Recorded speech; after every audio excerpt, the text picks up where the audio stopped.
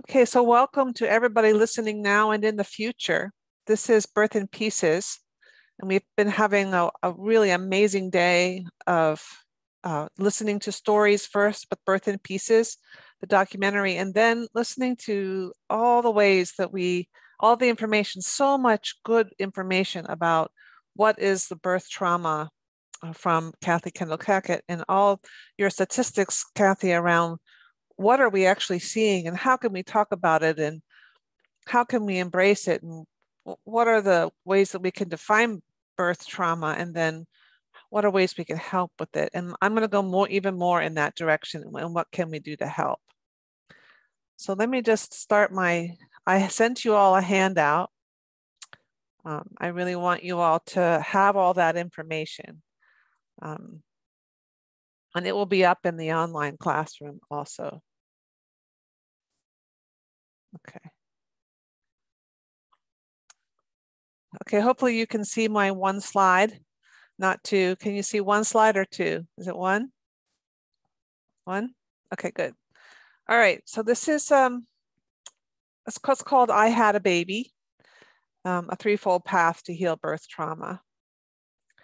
And just by way of introduction, I'd like to, for those of you who don't know me, I would like to talk just a little bit about my perspective and my work. And I'm a somatic therapist. I've been studying pre and perinatal trauma for over 20 years. I started working with understanding the baby's experience. This was over 20 years ago when a woman in my private practice remembered her birth on my table. And some of that comes out of being a biodynamic craniosacral therapist. I also have founded educational departments and have created my own and have training programs. But I have specialized in understanding the autonomic nervous system.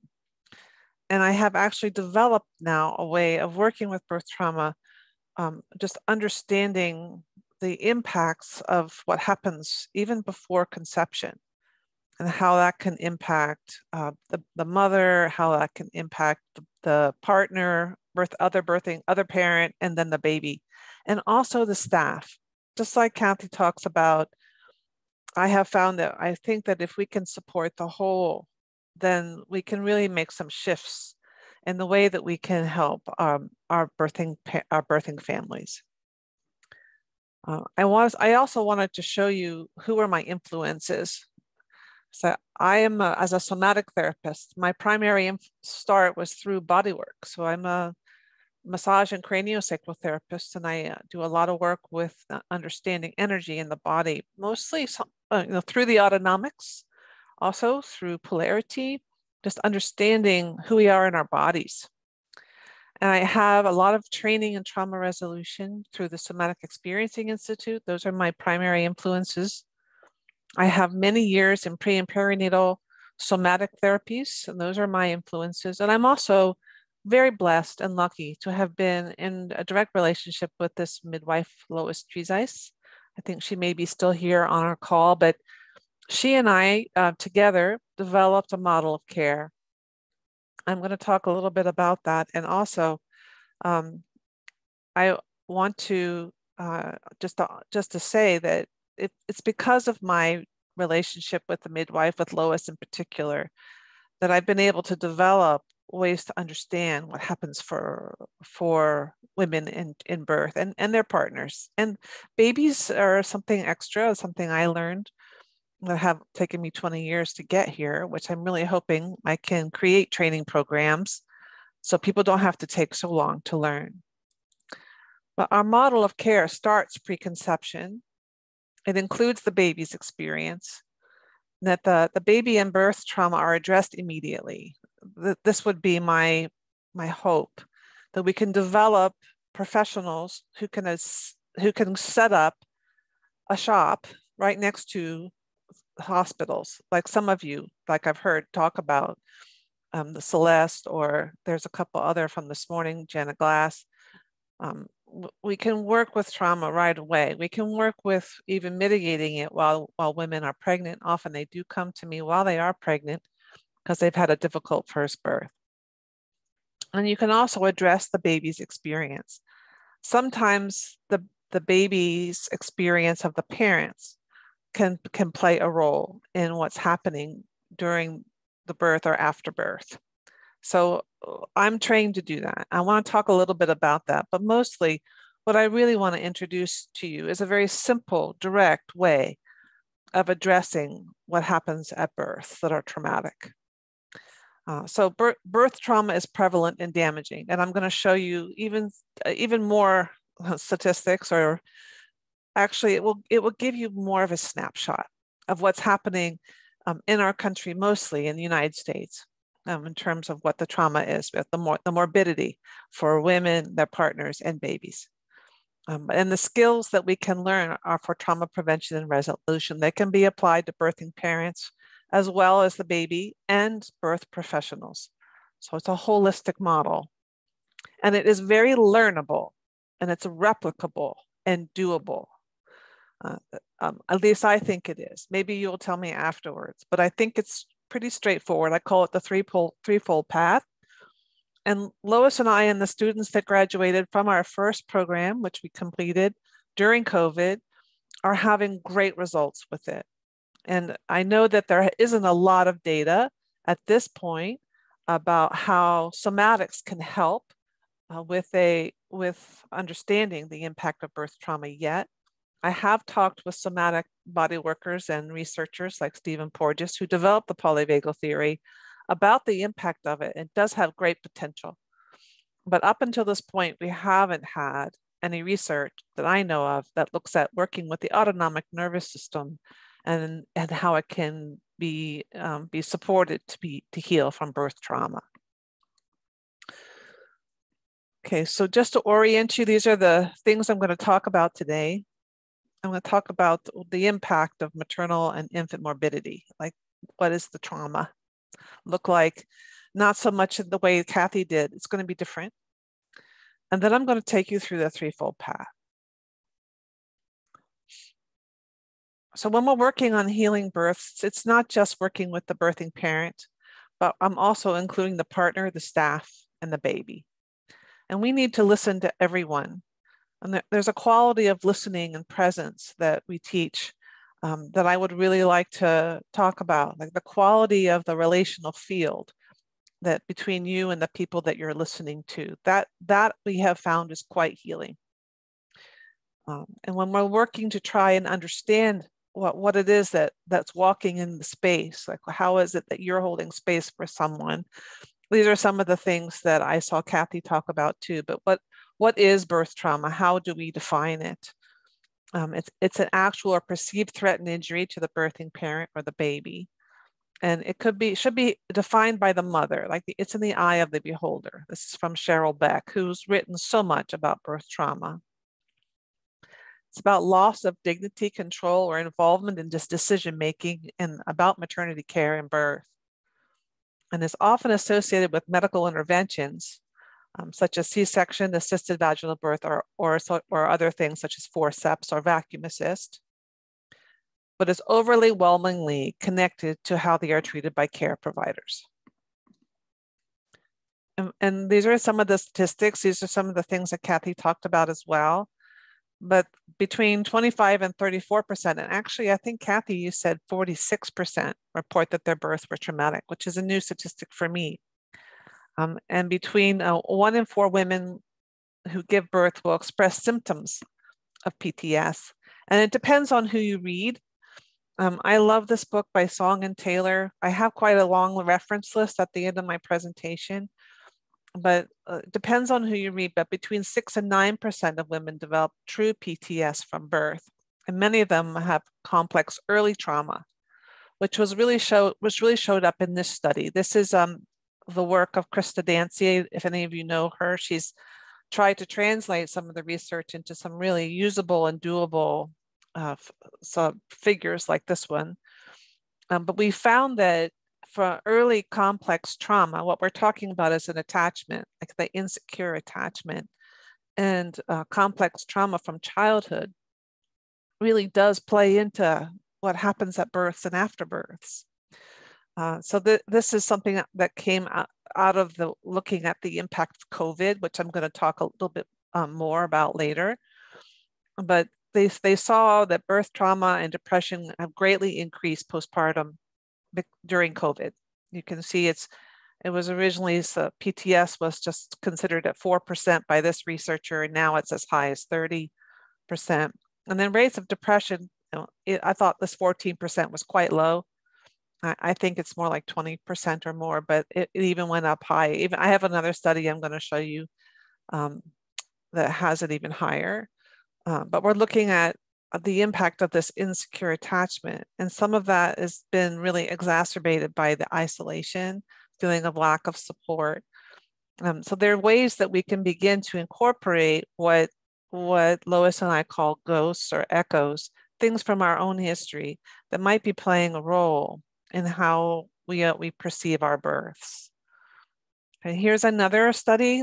This one is actually has a lot more women involved in it, like 7,000 women. We're looking at how the high rates now during COVID, PTS now over 40%, anxiety and depression all gone so up with in perinatal and postpartum women. So we're looking now at really high rates of suffering in this population that we're trying to help.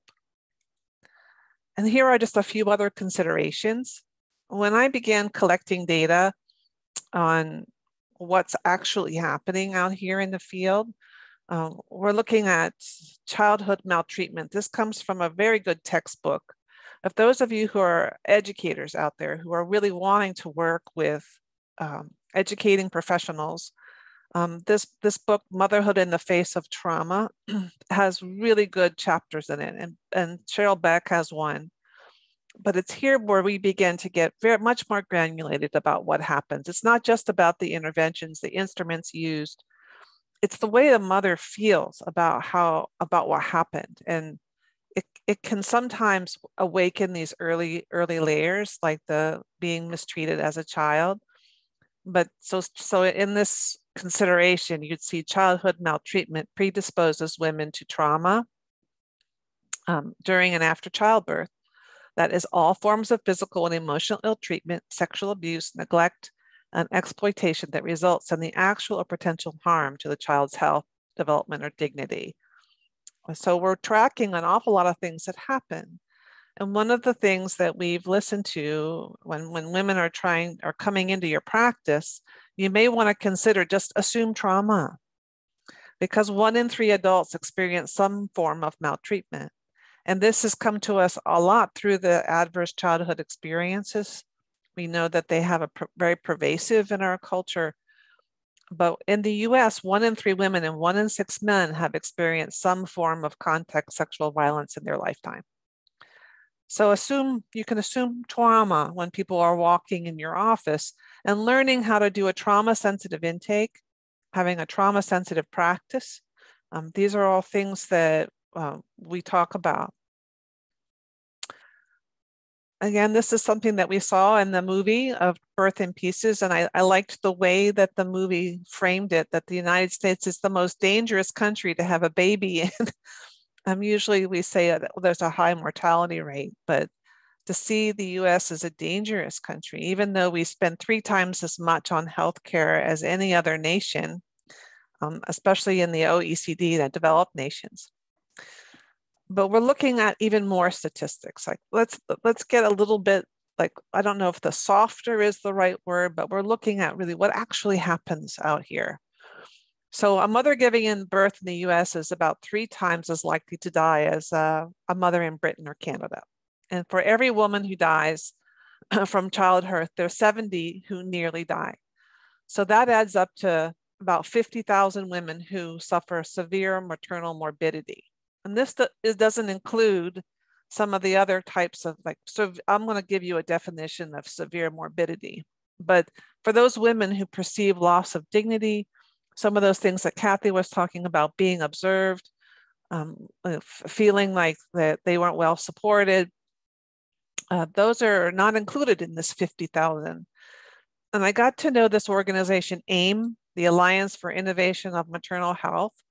They make something called safety bundles, which I'm really hoping that they'll do one on trauma and trauma-informed care.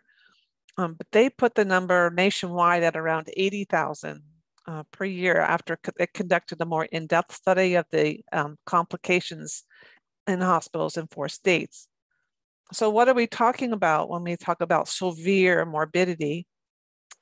We know that it's actually increased 200% over the last, I don't know, 10 or 15 years. 60% of that can be prevented. The blood transfusion from hemorrhaging was the most severe maternal morbidity. Now we know that the perinatal mood disorders are like the most severe of some of the outcomes that we're seeing in terms of trauma measurement. But when we're looking at like the physical, actual aspects of trauma that happened at hospital, it's been hemorrhaging. But a few years ago, the NPR did a really wonderful expose about what's happening in our maternity care. And what they're saying is that women just don't feel listened to. They don't feel believed. That was a theme that was in the movie that we saw also, like people didn't feel like they were human. They didn't feel seen or heard. There is a what they call denial and delay, like providers are not really listening. They're not getting a sense of what's happening for women, or they're denying that it's happening. And when they do, there is this amazing delay that can cost severe morbidity or even mortality for women. So the bottom line is we're not paying enough attention. So I wanted to list a few of the things that Lois and I have seen in our work with women over many years. What are those difficult birth patterns for birthing parents and babies? And we tried in a very friendly way to create handouts for them because we did childbirth education. Like, how do you educate potential, people who are coming to have babies, what might happen? And so we tried to, Lois in her wisdom created a handout that said variations on normal. But many people would read through it and say, well, that's not going to be me. So but these are the things that we've seen that sometimes are hard for women, so that we began to list them and try to prepare women for what might happen. But when you are a provider, and I'm hoping that there are those of you out there who want to learn this method of being with women, you can normalize for them, like, this was difficult. These are difficult patterns. Labor that starts with a premature rupture of membranes and then you don't go into labor. Often you are then induced. You can normalize some of these things and create a lot of warmth and compassion in the space. But over the years, as we have invited more and more people to come and present and give us an understanding of what happens at births, this is a long list from a medical doctor who actually was also a psychiatrist. He's Italian. I met him at a fetal brain conference, and he was a very interesting man. He said, in his very Italian accent, he said, as a psychiatrist, he said to me, it felt like I was an inspector who came to the scene of a crime too late. And so he became a medical researcher and was really researching the impact of difficult births on babies. That's how I met him. He was a schizophrenia researcher. And he found that all these huge lists of events, he was able to weight them and code them and see. These are the ones that are just the ones that he saw most evident on the impacts of adverse prenatal and birth events. And they began to see that these kinds of events, they would have negative impacts on birthing parents and babies. But what they really saw is sometimes these events had a neurodevelopmental imprint, and that they would show up later in people's lives when they were 20, 25, or in their 30s, because they would create a predisposition for a variety of suffering, depression, and severe mental illness. This was his research, and I have the recording of his presentation in my online school. If you're interested, please email me. So coupled with all these things, this mortality and morbidity that we're seeing in maternity services, came COVID. And this is that research study I talked about, the cross-national study of factors of women, where there were nearly 7,000 women. It's just all this fear in our space. And we're trying to help women now. And this is a pretty big social experiment that we're seeing happen. Let's prepare. Let's help. Let's get wise about how we can help women. And we can do that through the autonomic nervous system and some fairly skillful methods of inquiry and ways to create a warm relational space. And I'm going to outline that for you. Before I do that, I wanted to talk about the baby's experience. And this has been my specialty, and just trying to find ways to make sense of it, especially in our United States of America, where there is such high prematurity. We're actually one of the highest countries in the world in prematurity. So we don't have a good track record. We don't have a good report card. In fact, I saw a presentation on the social determinants of health in the United States. That researcher, Stephen Brzezinski out of the University of Washington, said if social determinants of health was the Olympics, we would not be getting gold medals. So we're looking at the impact of this cultural racism and other kinds of discrimination. We're looking at systemic issues. We're looking at how, it's complex. It's not straightforward. It's like when we talked this morning about the movie, the Turkish obstetrician says, well, I feel blamed by these things. We're looking at a lot of complex issues. It's not just one sector, it's their fault. There's a lot going on in our country, the health of our women, the health of our people, and then these layers of experience that started long ago. Things like this, where African-American women are 3 to 4 times likely to die as white women.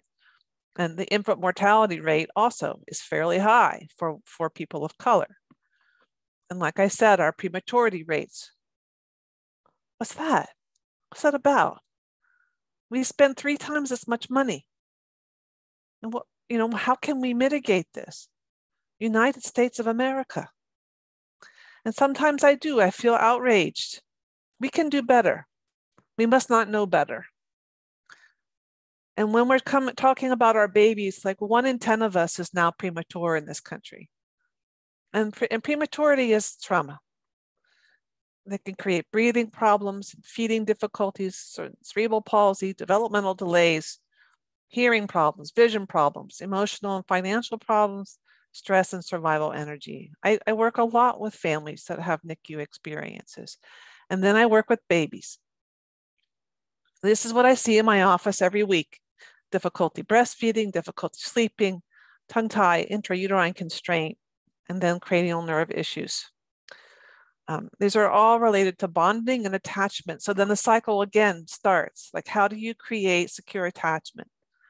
So what I'm talking about is developing professionals who really know how to bring mothers and babies and partners all together, working with the whole family, working with the autonomic nervous system, understanding the impacts of births. And it doesn't have to be, like Kathy said, like the worst of the cesarean sections or the amount of cascade of interventions. Often it's in the relationship, what happens for birthing families, and how can we support them in a way that they feel listened to, they don't feel missed, they don't feel so betrayed. And if they do feel that way, we have the capacity right away to heal. And that's what I'm going to talk about today. We know that these perimental mood disorders are now a fairly large problem. And I think some of the numbers that are reported here are actually low. I think that more than 10% of fathers report postpartum depression. And by 50% of women will not seek help for their mood disorder. I have found that when I listen to the fetal brain people, they've told me only 5% of women who have been diagnosed with mood disorders get completely well. I don't know, Kathy, if you know anything about that, but it felt like we're looking at an epidemic of mood disorder, or I would not use that word actually. It's probably a normal response to something really completely overwhelming and not enough support in the space. And here's a new study that I came across. It took me a while to sort through some of how they found some of this data, but this comes through the Commonwealth Fund, and it was actually published with the Maternal Summit that was part of the White House a few weeks ago. And I'm very excited about that. I hope that the Build Back Better bill does get passed, because what Kamala Harris was suggesting was that she wants to create a sector in hospitals, a birthing-friendly hospitals, where there is less trauma. So I see this as real progress, having been in the field now over 20 years. And so they use these statistics of how much things cost.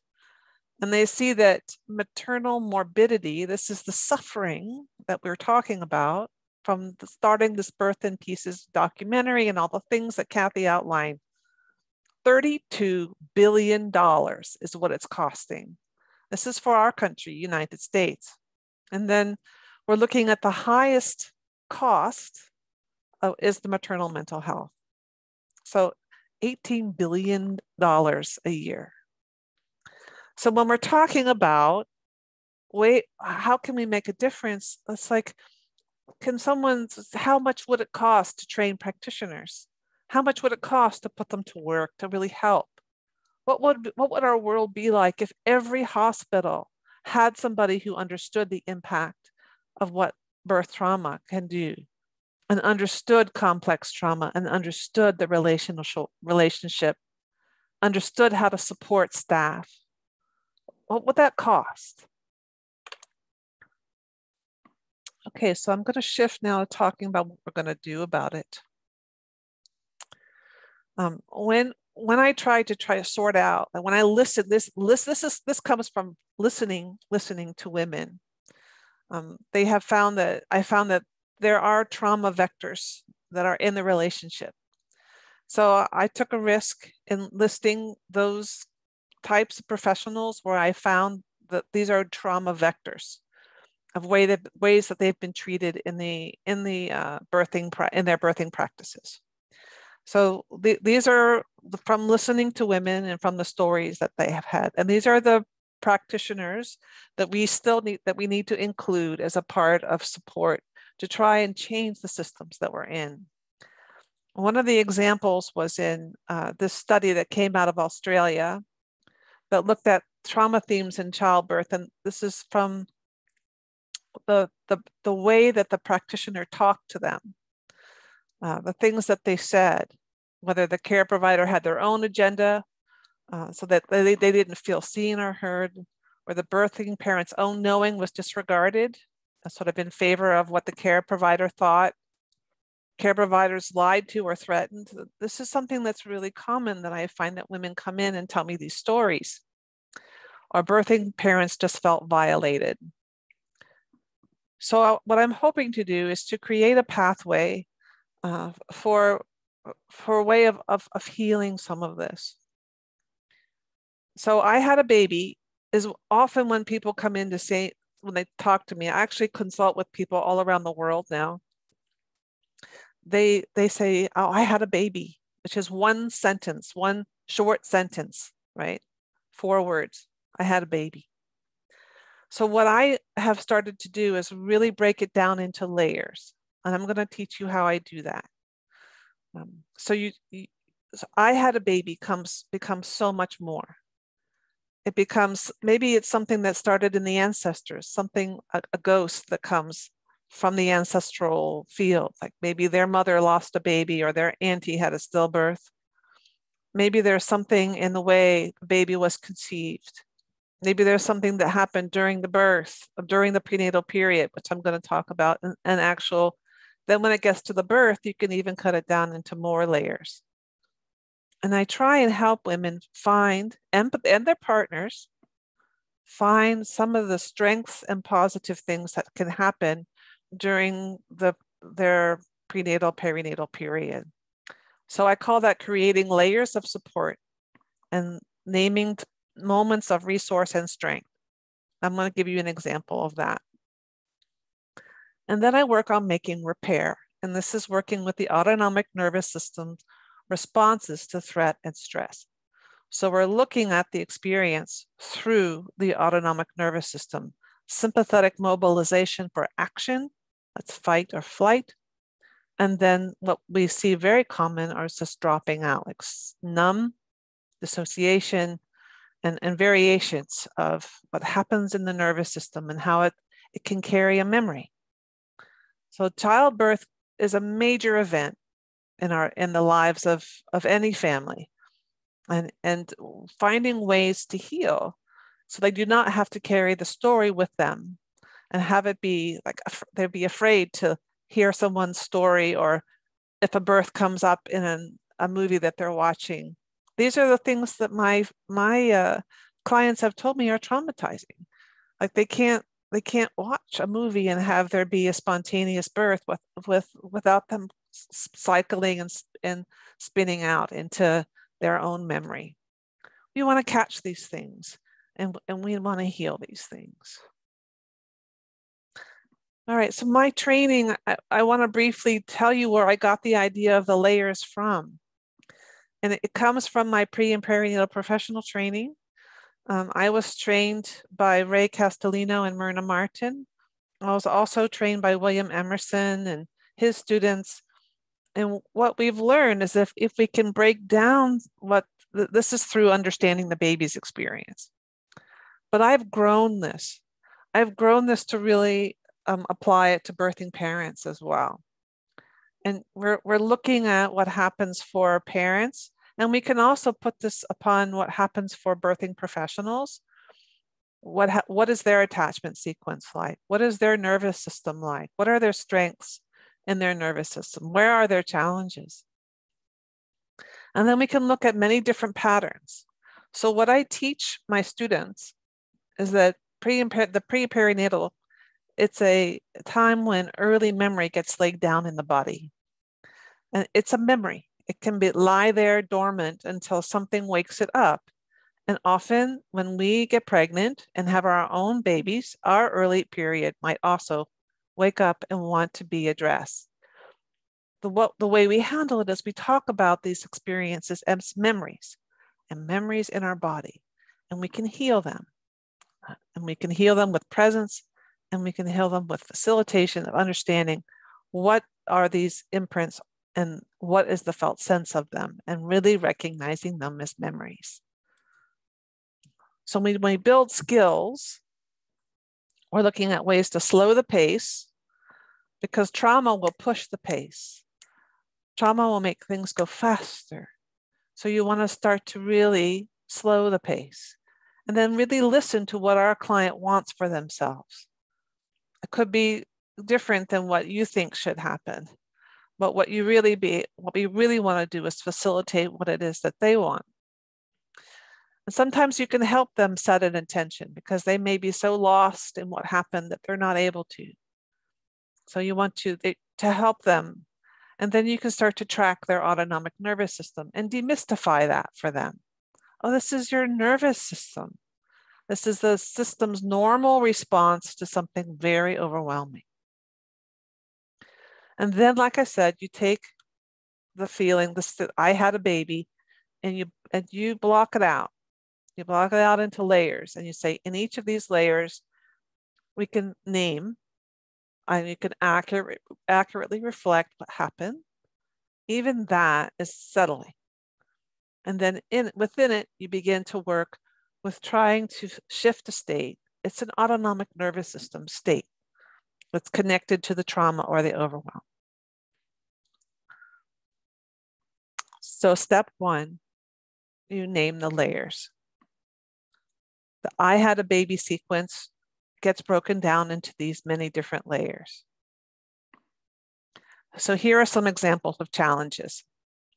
So preconception, we often have seen previous losses, miscarriages, in other words, adverse childhood experiences, or history of assault. Like I said, 1 in 3 of us has histories of assault. Then what is conception difficult? If a family comes into you and they've had assisted reproductive technology, there may be layers of trauma there. So you're going to want to be able to get the story and normalize some of this for them, accurately reflect, that was hard. And then working with pregnancy, there can be a variety of complications or needs for interventions. Some of the women I've worked with have had placental problems, or they've had preeclampsia. There's a huge range of issues here. Sometimes there can be a twin loss or some other types of things that happen. There can be mysteries because of the baby has had an experience and we don't really know what it was, but they're telling us it was pretty overwhelming in there. And the data that we know from listening to fetal brain researchers is that the stress of parents really have an impact on the baby on the inside. So working with mindfulness, as Kathy suggested, working with other types of ways to help a woman connect with her baby on the inside and create a relationship through prenatal bonding. And then we're looking at all the different ways that births and birth interventions can have an impact on families. And it's not just the birthing parent. It can be the partner who's watching and feeling helpless. It can be some of the moral injury, like Kathy was talking about the nurses or doulas. So there's a lot of things that we could do to address what happens at births, but often it's after births. There are also things that are very traumatizing, especially if the baby had to be taken to the NICU, or the woman had to have full general anesthesia for an emergency C-section and she wakes up alone. There are so many things that happen. So part of what I feel like needs to happen for professionals is to educate all about these things that happen at births and affirm that was challenging, that was hard. And then once you are able to lay out the layers, you listen to the woman and try and to help her find those strengths that happen, good things, resources, that one nurse. You know, there are many that people can say that when that nurse was on shift, I felt so much better. Where was their ease or goodness? Can you help them find it? Because for those of us who've had difficult births or any kind of assaults or challenges or any kinds of trauma, that negative experience become more forward in our minds, called negative bias. And you want to listen to your person and try and help them sort it out. I often listen for these 2 words, I knew. When I can listen to a woman and help her feel her own knowing, that can be the thread that can really help this woman come back to herself. Because often these women are not inside themselves. They feel bad. They feel like they've done something wrong. They feel like that's because of something that they did, that they haven't had this good birth experience. So really listening to them and then helping them find in their body that feeling of knowing. That's why I say that helping people recover from birth trauma is a search and restore mission. You're listening for that knowing, and you're helping them feel it in their body. This is a somatic approach. So this is a story I'm going to tell you about one of my clients. I took her through this. She contacted me and had a really difficult time. She gave me permission to tell you her story. This is her doing this layers of experience exercise with me. She really got into it. She did all the steps I asked her to do, which is the first one is laying out the layers and finding your strengths and resources within each one, starting preconception. And her story, which I have permission to tell, was that she had chronic illness and thought she couldn't conceive. So they adopted a little baby and they were so happy, and they were getting ready to adopt another one when she found out she was pregnant. And this was a big shock for her because she had chronic Lyme's disease and other autoimmune diseases. She was really genuinely worried that she couldn't carry the pregnancy to term. And then she found out she had twins. And then it made her even more triply worried. Like, how am I going to do this? She was in despair. And she and her husband prayed about it and decided that they were going to have to probably abort one of the babies. And this was the hardest decision that she'd ever had. And when she came to me, she cried through the whole first hour because she felt so much shame and fear about being judged around this decision that she had to make. And come to find out that her baby, that the one who survived, the one who she carried, she did not go to full term. The baby was premature. So here's another layer of experience here. And I was able to help her by laying out all the layers with her, affirming for her the challenge. And her doctor said, even if she decided to keep both babies, they probably would not have gone very far into pregnancy. They would not have lasted. So she was presented with one of the hardest binds that any parent would have to have. So we worked very diligently to find those times in each of these layers, starting preconception, where she felt happy, where she felt content, or she felt listened to or heard, or had there be a resource. So this is her resource map. She drew out the big circles and she listed in each one. And as we went through each of the layers, I slowed the pace and I just had her feel it in her body. So I just invite you all listening now, think of something that helps you feel the way you like to feel. Relaxed, energized, supported. Maybe you look around the room and find something that you like and feel what happens in your body. These are the kinds of skills that I lead women through when they come to see me, and their partners too. So the third step is making repair.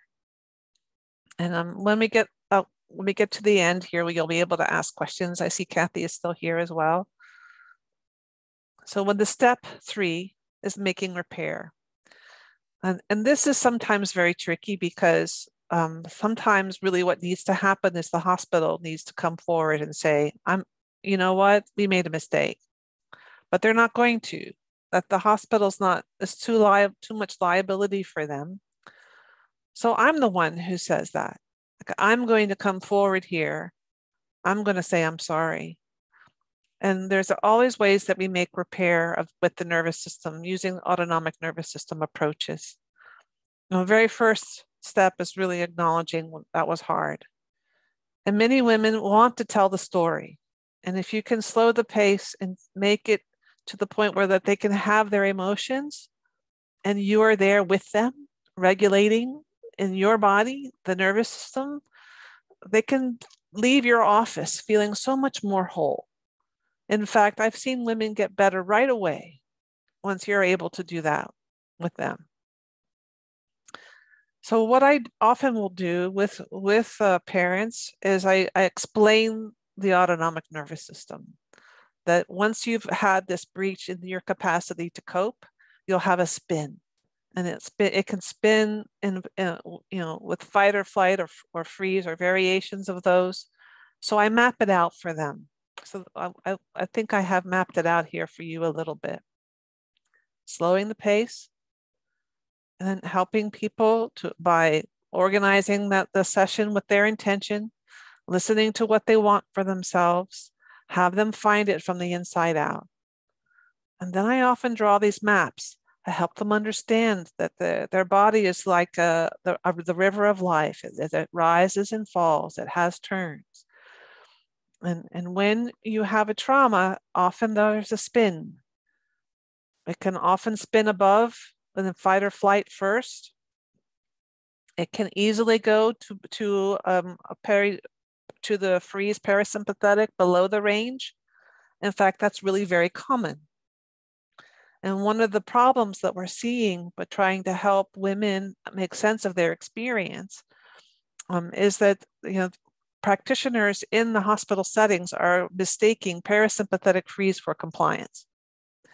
So really educating providers about what these trauma states look like, and then really helping clients get it. Oh my gosh, my nervous system was trying to protect me there, so I had a freeze.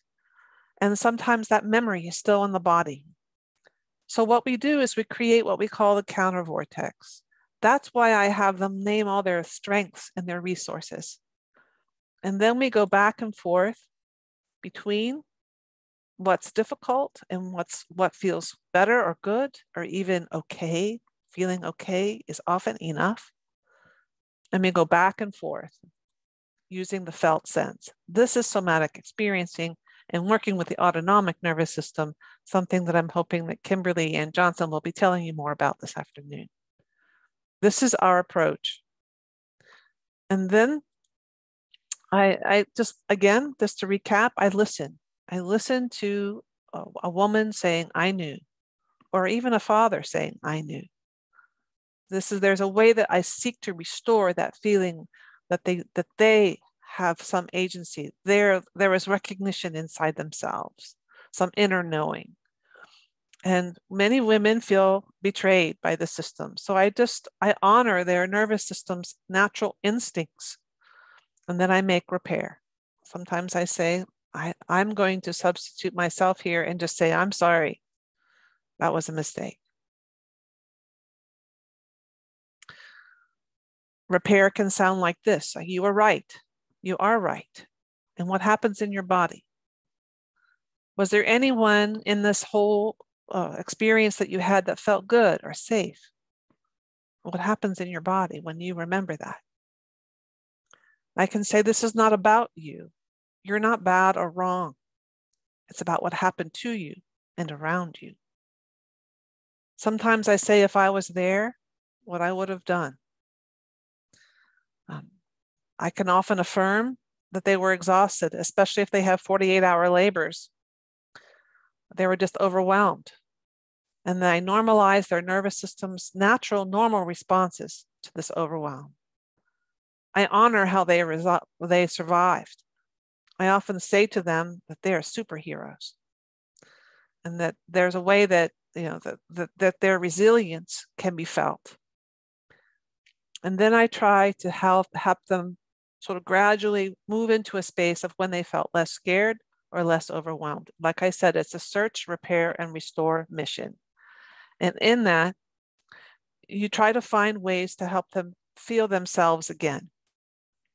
I know this is a lot of technical work around working with the nervous system that you may or may not understand if you're not trained in the autonomics, but it is teachable and it is learnable. And you can work with the whole story. So I'm going to tell you a story now to complete my time with you, and that will give you a chance to see the illustration of this at work. Okay, so this is the story of a woman named Rebecca. She was referred to me by my midwife partner, Lois. She was pregnant with her second baby. And in her first baby, she went post-dates. The baby was very large, so 10 pounds. And during the time she was pregnant with her first baby, her mother died. This was a very significant event for any pregnant person to lose their parent. Well, sometimes even also a grandparent.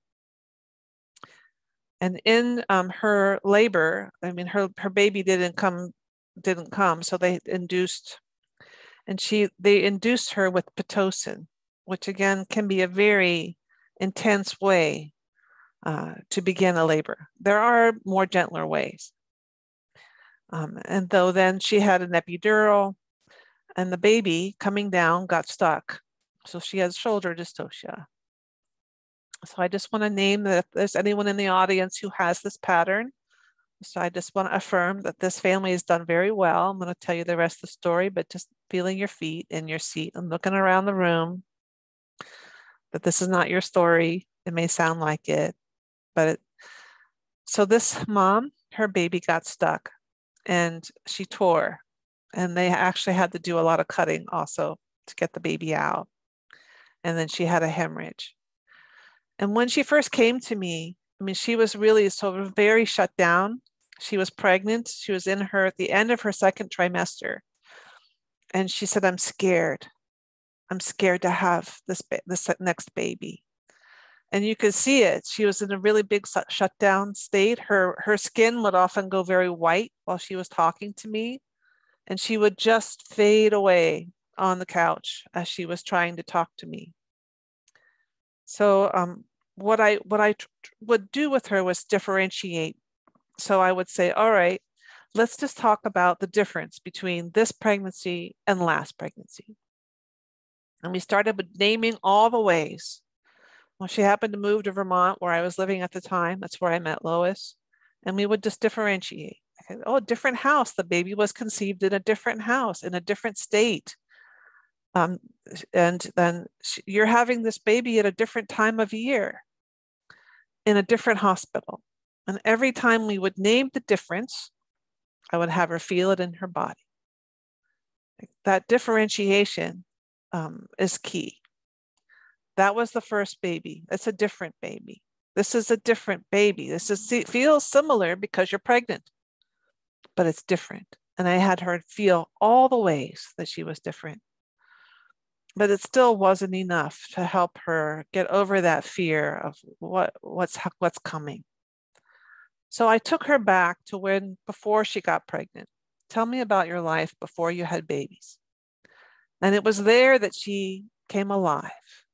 She was an athlete and a yoga instructor, and I had her bring back the memory in her body of being that woman, that professional person, that athlete. And her nervous system in her body just came alive. She flushed with color. Her body became more pliable. You could feel the warmth in the space just being with her. And it was there when she began to feel, these are her words, I felt myself again. So as she went into her second birth, she became very proactive. She worked out, she cooked well, she took care of herself. And she had this desire. She knew she didn't want to go very post dates. So she started her labor with a very much more gentle way than Pitocin. She had her membrane stripped. She had a very short labor, just a little bit of pain medicine called Nubain. And then she relaxed and her recovery was much better. When she came to see me, she said to me, it was a new baby, that new story, that differentiation really helped me clarify my fears and really helped me start again.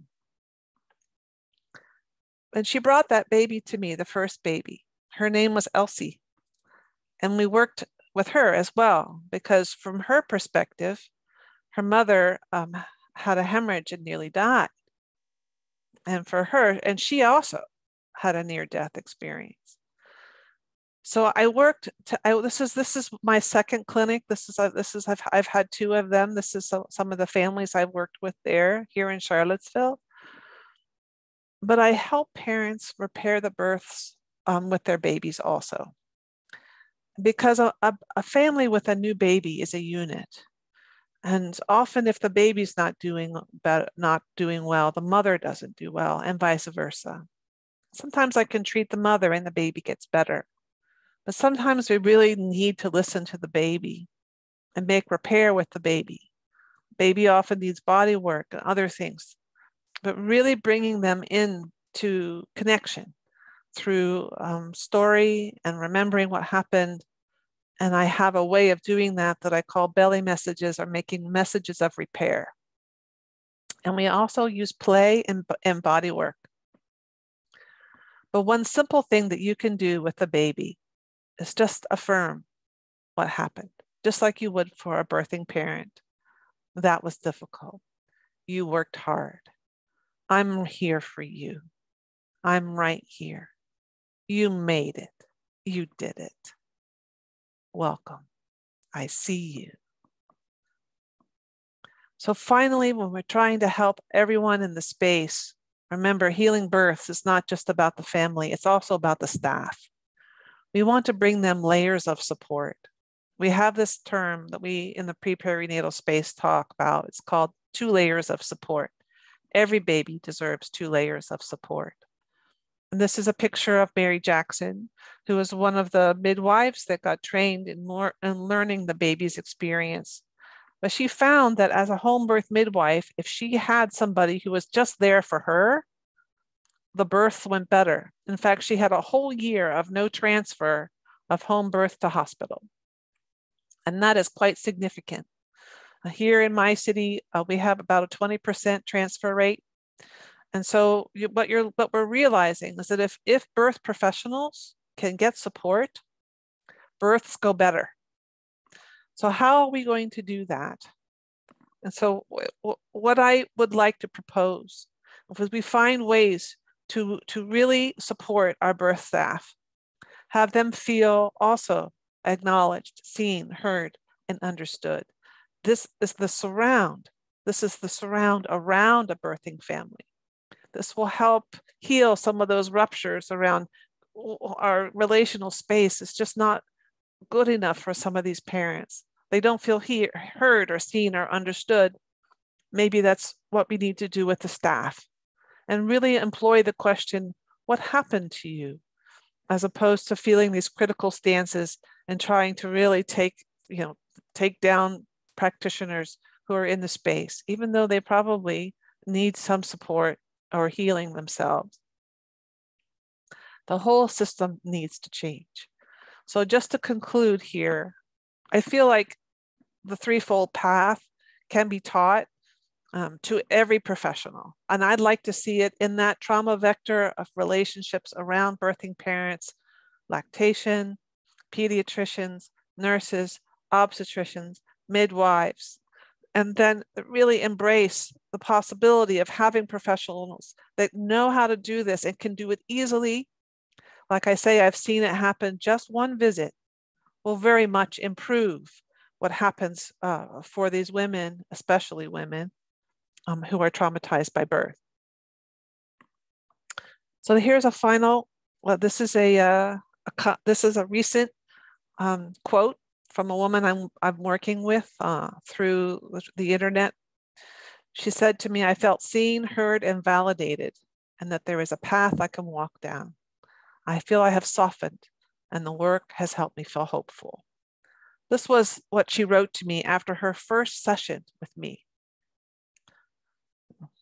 So thank you for listening. You have my handout. You can go and see all the things that are in the online school. And I have a significant amount of references for you. And all this will be put up with the recording. So I'm going to stop share now. And Kathy's still here. Hi, Kathy. We're delighted to take any questions for a little while, just a few, and then we'll have a break. So you can walk around, get something to eat, and come back for Kimberly Ann Johnson's presentation and Molly Carroll May. Okay, Ellie. Yeah, Kate, thank you so much for that presentation. It was so informative, and I feel really drawn to the somatic approach towards healing in any capacity, but especially as it relates to birth work. I think it could be really powerful. I'm currently a graduate student of clinical mental health counseling, and my program focuses on mindfulness-based components. So we learn formal meditation as well, and as it relates in the therapeutic context. I'm wondering if you could speak towards your use of contemplative practice, if at all, in your practice. I know that it kind of ties hand in hand with the somatics. And so what that kind of looks like practically in your work with clients. Well, we use 5 different levels of skills. And the very first one is the skill of being or presence. So it really is just focusing on the breath and the body and feeling what your body's making contact with first. And you can just feel yourself in the space. And then using the polyvagal, what we call polyvagal theory, really understanding how our breath and our social engagement, our face, really helps settle the nervous system. We're really just working mostly with polyvagal theory and working with autonomics and our connection, our relational connection. Like I don't teach formal mindfulness. I don't teach meditation. I teach mostly what I would call as a form of focusing. Yeah. Working with the felt sense in your body, and then finding those resources and strengths and ways that you feel okay and feel ease. I also teach 5 different kinds of touch. I think that the touch can really help people settle and feel connected to themselves and to the present moment. But it's really all I do is mostly teach about presence and helping people find that present day self, the one that made it. I hope that answers your question, Ellie. Yeah. Yeah. Thank you. Super informative and interesting. I really appreciate your time. Thank you. Oh yeah, thank you. Okay, Rebecca. Hi, Kate. Hi. And everybody else who's here. I always really appreciate these presentations and the depth of like research and statistical evidence that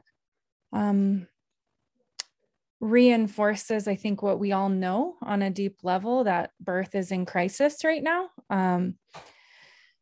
The place that I continue to get stuck in is how to take this information and translate it into systems change in a system that largely still ignores this problem.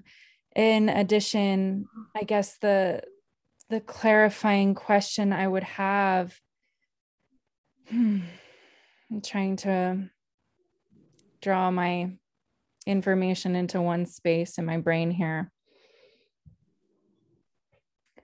is like, at what point can we begin to blame the larger system for not, because I hear your heart and I hear you saying like everybody needs support. And I agree with that. But at what point do we turn towards this larger system? And there's enough statistical evidence, there's enough information, there's enough science. It's all out there. It's not hidden. We can all see it. So at what point do you say, like, now it is the problem of the ignorant, right? Those that are refusing to see it, those that don't want to see it. And how do we work with that? And how, as a practitioner, do you work with your outrage and anger to also hold this space of healing and potential and hope? Okay, well, I'll answer some. I will invite also Kathy to respond. But to answer your last question first, what do I do with my rage and my anger? I get supervision. and I do have it. I do get angry because the stories that I hear are horrifying. And you're like, what? How could that possibly happen? And so I have to get supervision. And I'm not an advocate. I don't channel my energy. Like my daughter is really into social injustice and can really get angry and channel that into her advocacy. Like I'm not a birth advocate. I work a lot more with creating healing space. And so I get supervision. And then in terms of a systems approach, I used to think I could make a difference in the system. I've stopped doing that, Rebecca. What I'm doing is creating a new professional. And in my mind's eye, what I see are stakeholders who are willing to throw down their stake next to the hospitals and say, I'm here. I want to help. I have the capacity to do that. And I'm hanging up my shingle here. I'm here right next to you. I'm right here. And I don't know if the hospital system can really do that kind of systems repair. I feel like it has to come from the outside, and that's where I am. I'm on the, I see a little tiny shop with a sign saying healing here next to the hospital system. It would be my biggest love and greatest pleasure if before my time on planet Earth ends, I saw hospitals hiring people like me. But I've stopped hoping for that. I'm doing something different. And I think it can work. And then the final thing I'll say, and I'll turn it over to Kathy, is that it's the leadership space. And I think there are some wonderful midwives who've become part of hospital boards. We need leaders to go into these spaces and start to make that change, which, Kathy, I think I heard you say that. Is that right? Yeah, definitely. But yeah, it's I kind of echo a lot of what Kate said. You know, it's like when I first got into this, I hoped hospitals would listen and they would change, but they haven't. And you know, it's like, especially when I was approaching it from the perinatal mental health side, I thought, you know, it was so entrenched when I started. It was so entrenched in the hormonal model of depression that trauma was irrelevant. You know, they thought everything was caused by estrogen and progesterone, you know, and dropping, and they just couldn't hear it. The birth didn't make any difference. Victimization didn't make any difference. You know, even ongoing domestic violence didn't make a difference. You know, of course, now we have research that shows that that's rubbish and that they were wrong. But I kind of did something similar to Kate. I thought, well, you know, I'm not changing the system. I'm probably not even going to get into the mental health system. Although later that did change, you know, 25 years down the road. But I thought, what can I do? It's kind of like the Stephen Covey, you know, 7 Habits of Highly Effective People. You know, the first habit is basically kind of identifying what can you do. And it's like, for me, I thought, okay, what I can do is I actually have a foot in the lactation world. I can educate them, you know, and I've done that for years and years and years at this point, you know, and one of the people that I enlisted in this process are like the WIC peer counselors. Because I thought, you know, especially with some of our moms who are really the most vulnerable, I mean, who are they going to be talking to? These are folks that would never darken the door of a mental health provider, but they talk to their WIC peer counselor. You know, and so I thought, okay, so this is so I carved off a niche for myself too, because I'm convinced where change is going to come is from the bottom. You know, I'm absolutely convinced of that, because people say, what can we do to get the OBs on board? I'd love to see them on board, but I just haven't seen any real desire to move in that direction. And, you know, and it's kind of like, and they don't necessarily even want to talk to you if you're not in the same field, which, you know, in some ways I can kind of understand. You know, I get annoyed when people start telling me everything that's wrong with the lactation world and stuff. And it's kind of like, well, I already know that, but I get to say it, you don't.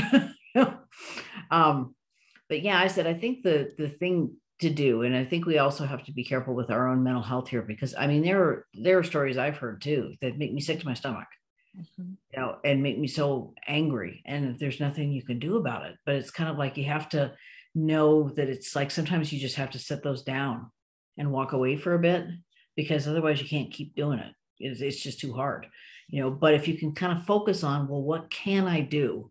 You know, is there a small area where I can get a foot in, you know, and work from there? I think that that's actually where the change is going to come from, you know. And I can actually honestly see, I think we're starting to get enough of a groundswell of not only mothers speaking out, but now we're getting the providers starting to speak out. Yeah. COVID has kind of actually pushed that forward too.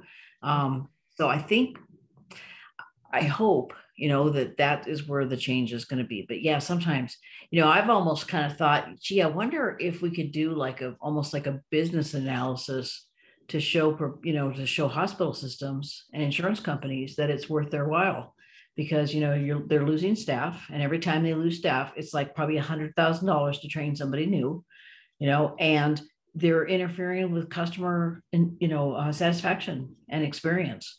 You know, because if you got impaired providers, it's going to make the customer part of that, you know, equation. And so it's like, you know, if we can appeal to their bottom line, but I'm not, yeah, you know, again, like I said, they almost have to hear it from one of their own, but it's kind of like, I'd love to actually sit down and start doing an analysis of that, how much money it's costing them to let this system keep going the way it is, because it is, you said birth was in crisis. That's exactly the phrase that I've been using. You know, I think, we've got a lot of impaired providers right now, high percentages. And we also have then the trickle down effect of what happens then to the families that they affect.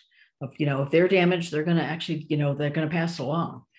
And so I actually kind of like the idea. I like Kate's approach about, like thinking about the healing space and what can you do. And, but to answer your question kind of in a short way, I've given you a long-winded answer, but I think, the big thing is, you have to sometimes just put it down because you can't carry it. If you carry it, you're going to get affected, and pick it up and think about what small part can you do to that.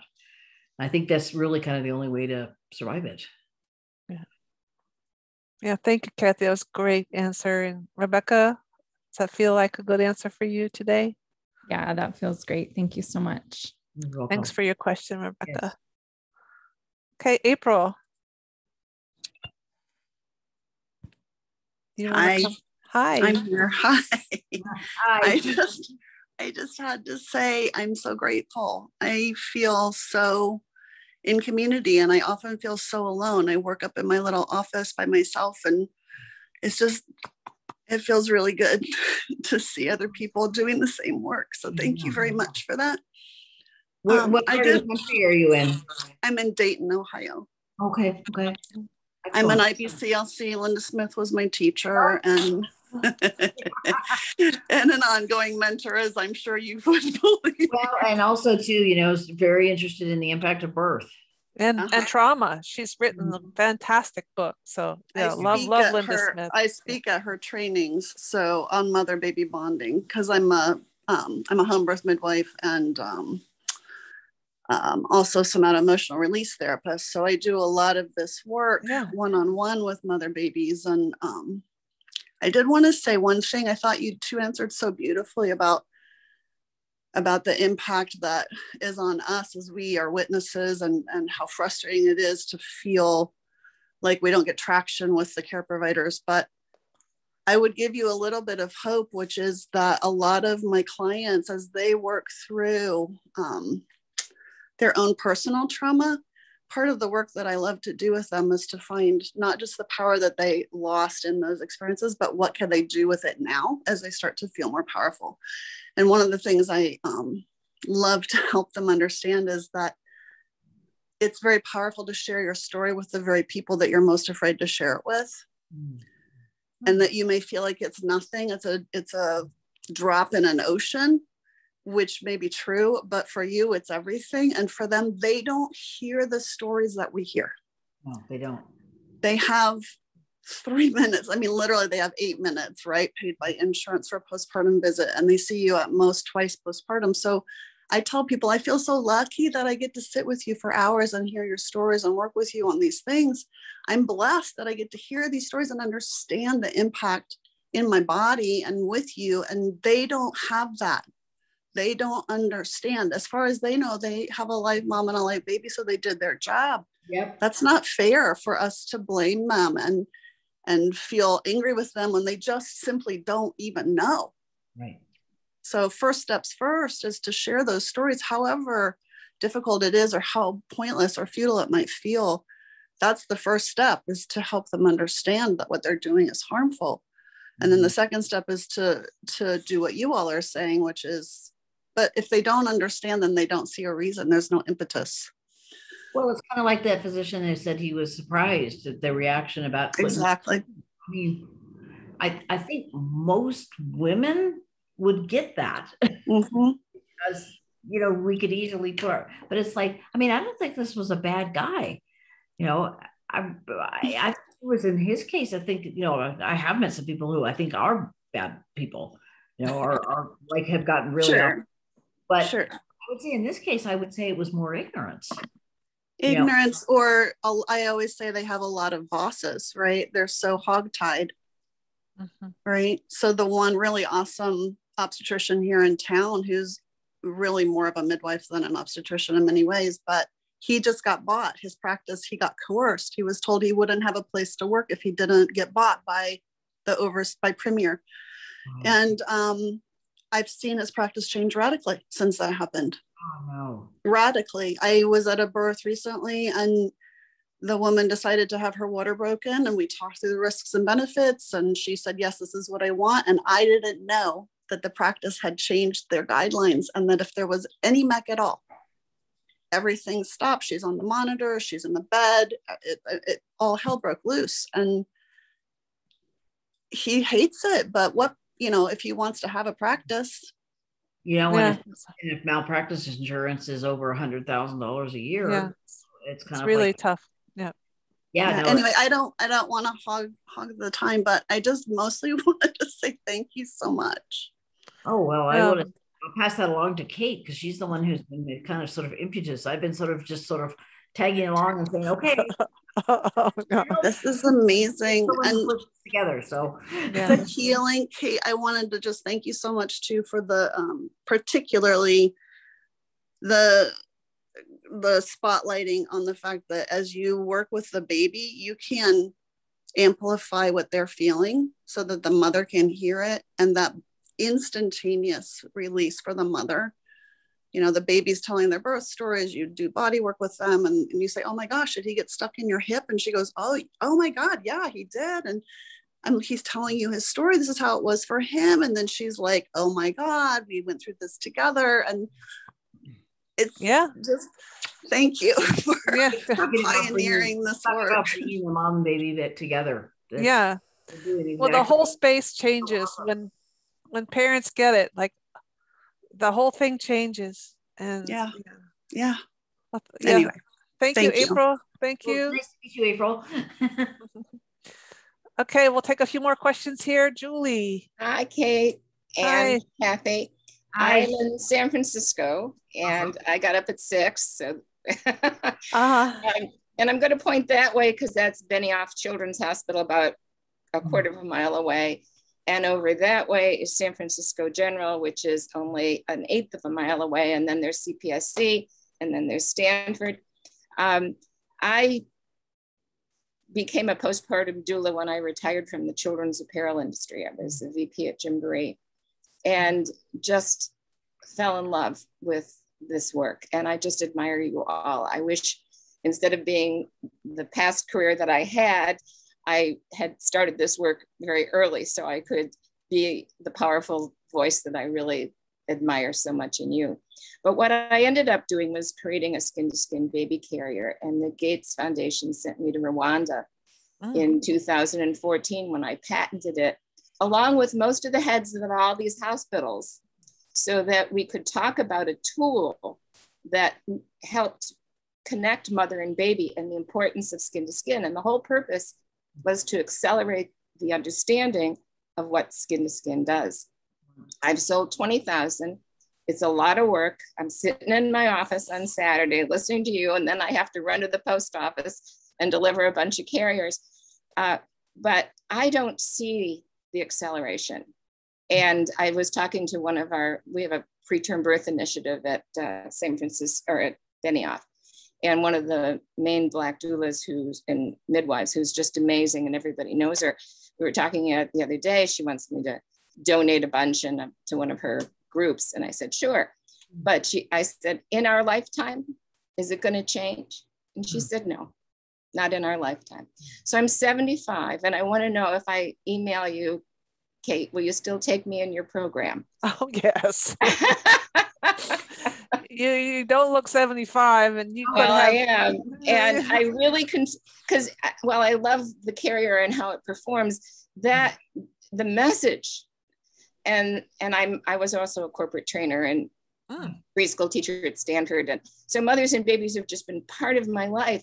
So, you know, augmenting when they come in to pick up their carrier, or maybe I actually do have the shop next to Kaiser Hospital, you know, and not only do they get a carrier, but then they get all of the pacing and the love and the attention.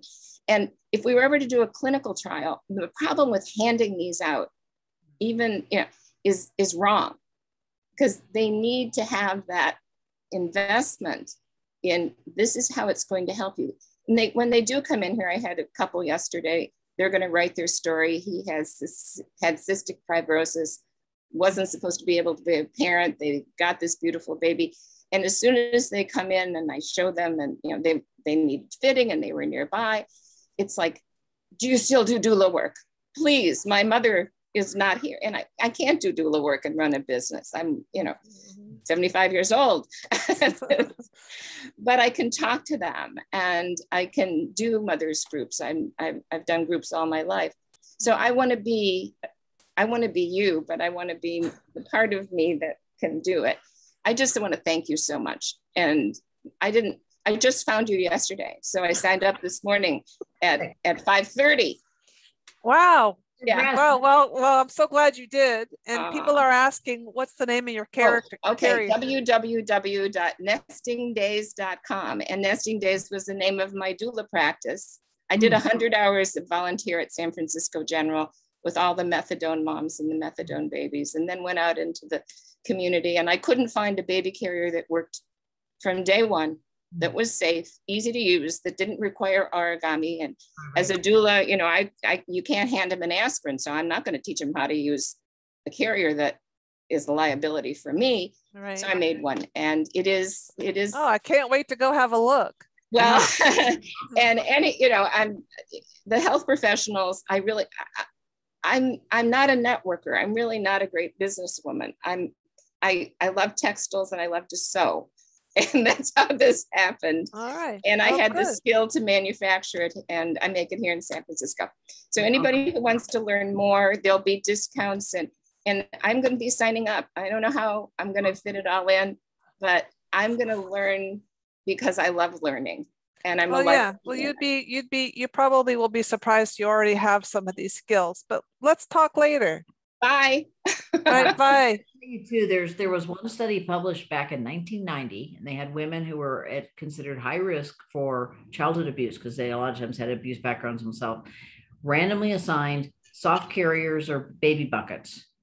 By 3 months, the mothers with the carriers were more responsive, and by 12 to 18 months, those babies were more likely to be securely attached. Yeah. So I had a traumatic birth 52 years ago, and we were separated. And he was diagnosed with separation anxiety at 4. He was also a heroin addict. He writes about it on his website. He's a brilliant musician, sober now 22 years. Right. Second baby, I fired every doctor up and down the peninsula. Ended up with Nancy Bardicke, who wrote Mindful Birthing. And she had, at Mount Zion, had created an ABC unit. So he was born in a bed in the hospital with my husband and my son, never separated. Went home the same day, and she came out 5 days in a row for a home visit and made sure I had, she thought, she didn't call it a doula. She said, I got this Swiss lady and she's going to come and take care of you every day. And I mean, just the night and day between these two sons. My other son he's a professor of, he's an ethicist. He's a philosopher. And his whole life is around moral rage, as that's probably what I gave him. The other child, I gave a lot of other things and suffering, but thank you. So, all right. Well, yeah, I'm ready to work. Thank you, Julie. Bye. What a wonderful, second sort of renaissance of a career. That's great. Yeah, really good story. Well, I know I see other hands up, but we really are at 2 o'clock. I want to give everybody a break. So for those of you who have questions, please feel free to write them in the chat. I'm going to give us a half an hour now to take a break and come back at 1:30 when we can listen to Kimberly Ann Johnson. So thank you all for your attention. I'm going to leave this channel open. I'm going to stop the recording, but please feel free to put your questions and we can answer them during the break. Thank you so much.